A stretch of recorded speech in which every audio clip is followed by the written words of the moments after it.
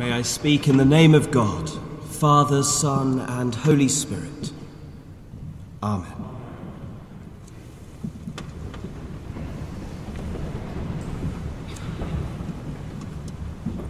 In the beginning was the Word, and the Word was with God, and the Word was God.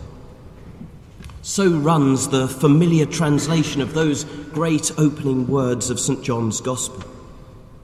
And yet that very familiarity hides the complexity of what the evangelist is trying to say. The Greek word logos does mean speech, and clearly we are referred back to the creative power of God's utterances in Genesis. And God said, "Let there be light," and there was light. But it also goes far beyond it. Logos is also reason, the highest faculty of the human mind. It is the underlying nature of things, their essence. Logos is explanation and orderliness. In the beginning, there was an explanation, and the explanation was with God, and the explanation was God. In the beginning, there was an orderliness, a purpose, a rationality to things, and all things were made through it, and without it was not anything made that was made. The darkness could not grasp it, could not understand it, but in this reason and rationality was life, and that life was the light of men. St. John is making grand claims about the nature of both God and the universe.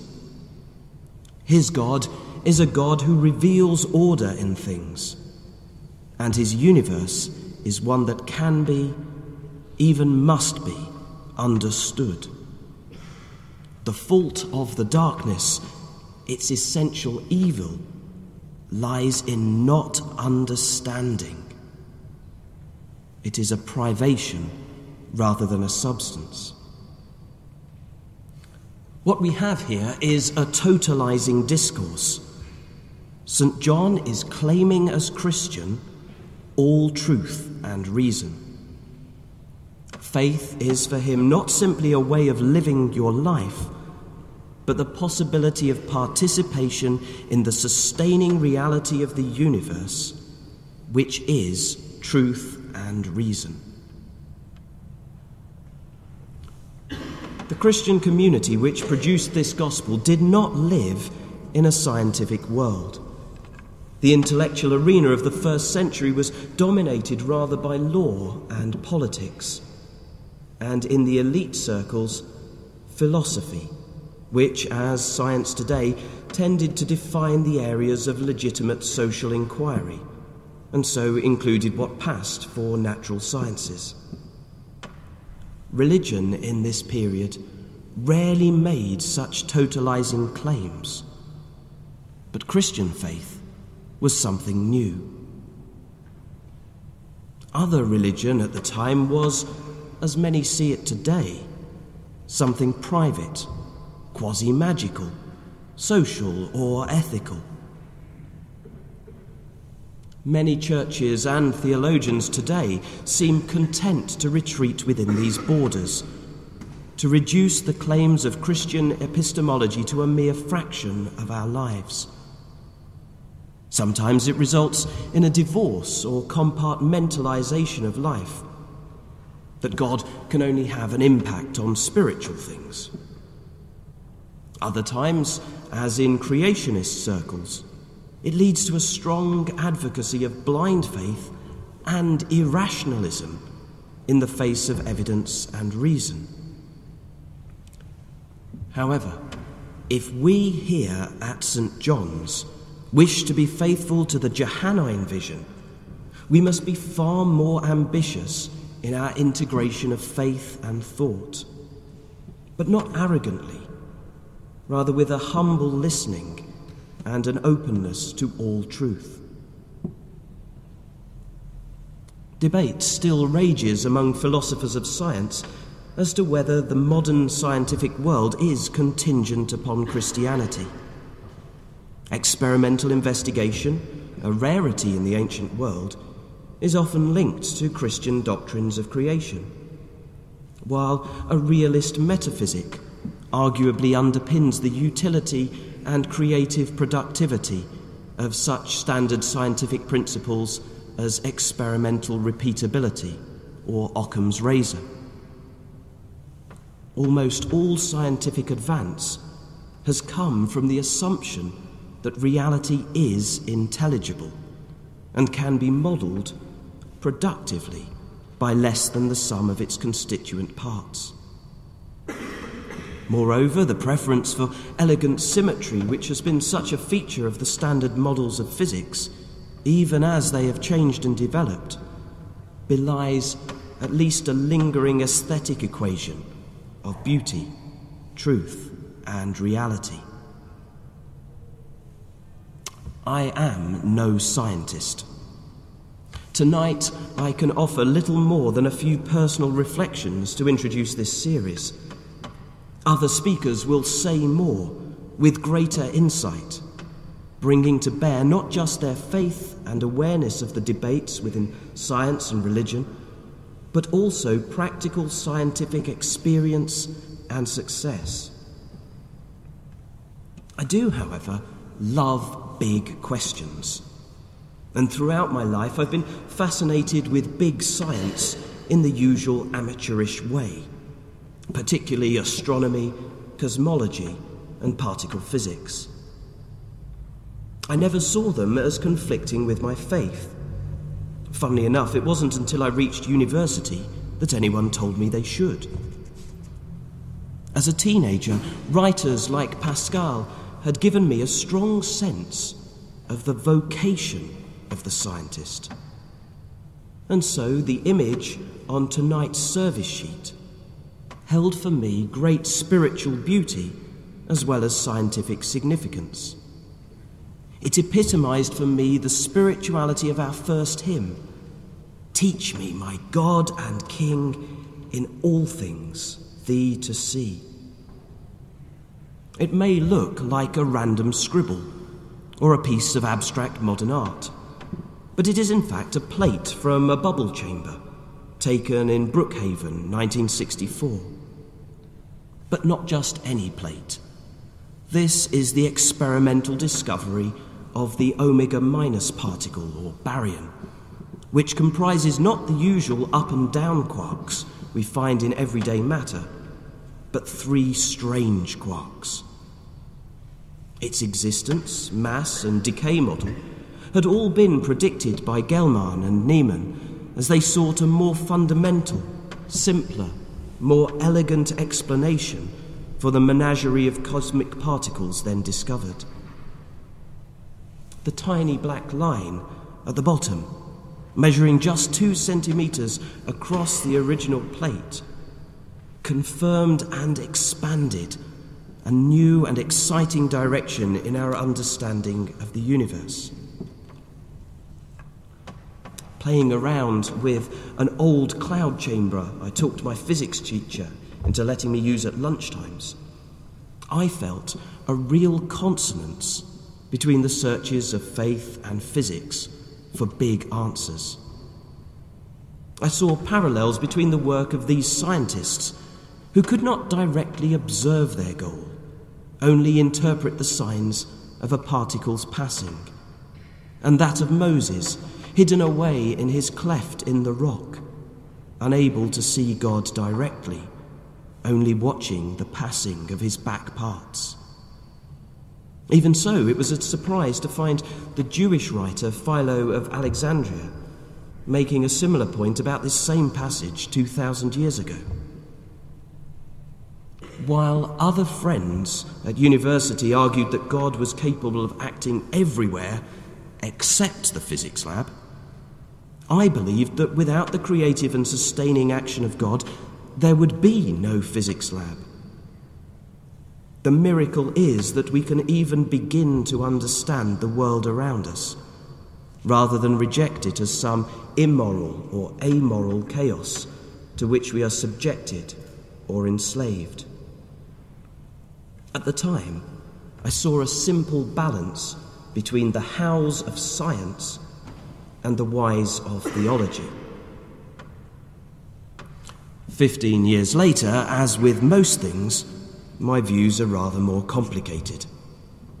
As a teenager, I'd never heard of meta-narratives, didn't grasp that there was no such thing as an unmediated truth or uninterpreted fact. Now I see my old stance as unwittingly vulnerable to a retreat into compartmentalization or some god of the gaps. It attempted less than theology should, and curiously held the science I was so interested in at arm's length. Science never interrogated my faith. It was just awe and wonder. If we are to be faithful to the Johannine vision, a more robust correlation and partnership between faith and science is needed. But with the possibility of greater fruitfulness comes a greater vulnerability. As often, there is something of a disjunction between popular perception and academic consensus. For all that philosophers of science categorize the epistemological transitions from induction to falsification, from steady progress to paradigm shifts, science remains embedded in popular language and culture as something objective. For some, this has positive connotations, for others negative, but the illusion of greater objectivity is almost universal. Theology and faith bring contrasting associations. Few would speak of theology today as queen of the sciences.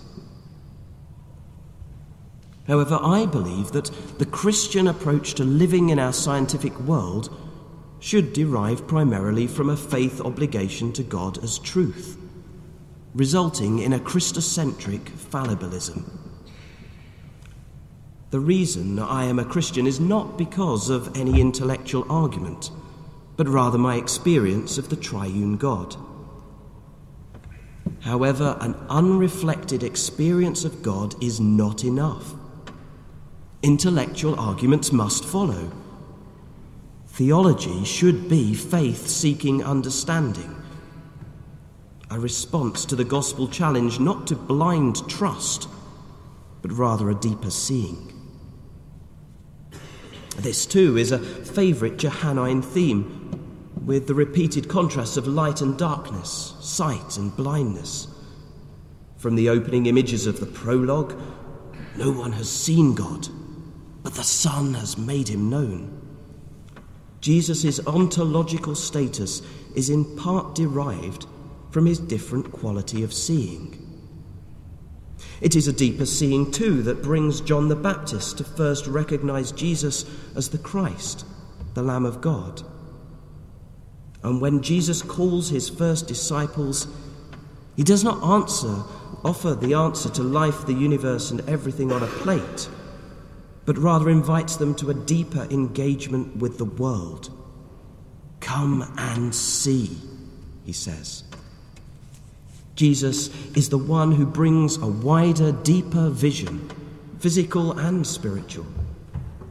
The Pharisees, those who wish to keep everyone in a state of blindness and deny the reality around them.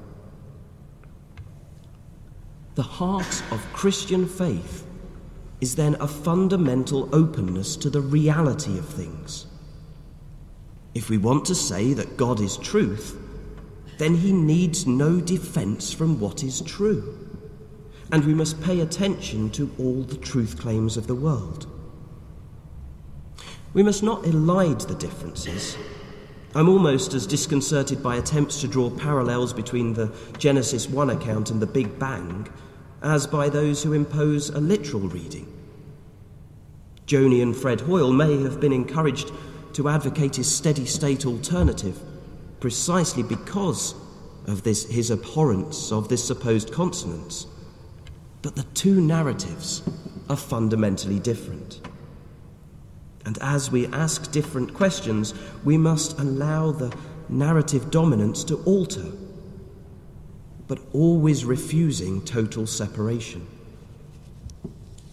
Such a combination of rationalism and multivalent narrative possibility is by no means a novelty, but rather characteristic of many ancient Christian writers. The first complete patristic commentary on Genesis by Didymus the Blind in the 4th century follows what was by then a well-trodden path in saying that clearly God did not create the universe in 6 days. But the account's purpose is merely to indicate creation's orderliness. And he applies the creation narrative on several levels, not just to the cosmos at large, but to human consciousness and society. Christians then, as now, could be ultra-critical of contemporary science or philosophy when it suited them, but largely the common store of current knowledge was plundered. Indeed, it's where the commentary is most reliant on the best of contemporary science that it has least to offer, as anyone who has ever seen the relentless mocking of Pliny the Elder on QI will know. The Jonian Christian must face the new questions posed by modern scientific advances with rigour. We must test our faith in the face of all truth, even if this means, as Nicholas Lash once put it, to the point of destruction. There must be no retreat behind the walls of blind faith, or God says. Neo-Darwinian evolution is the best scientific model available today for describing biological life, including human beings.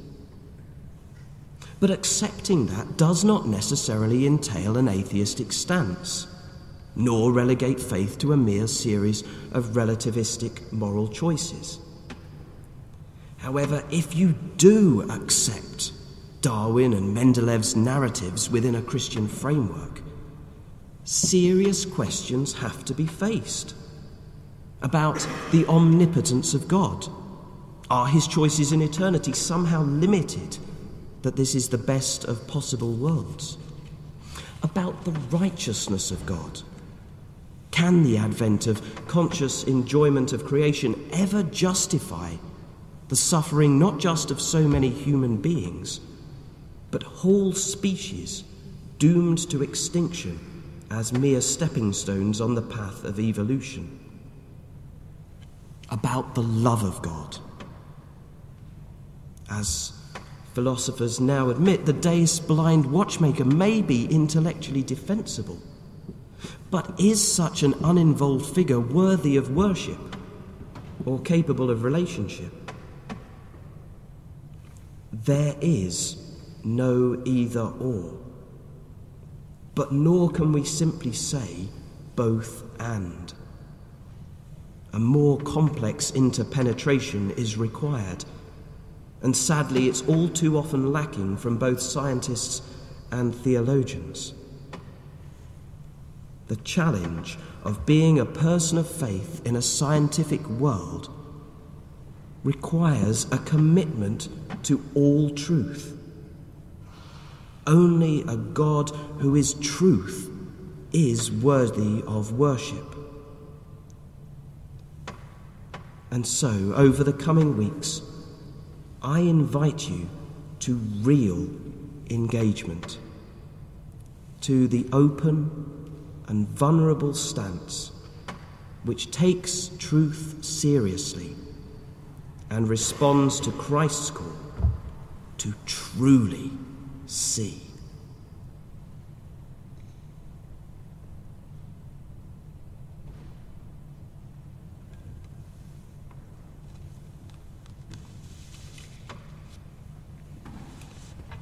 We stand to sing our final hymn, number 427.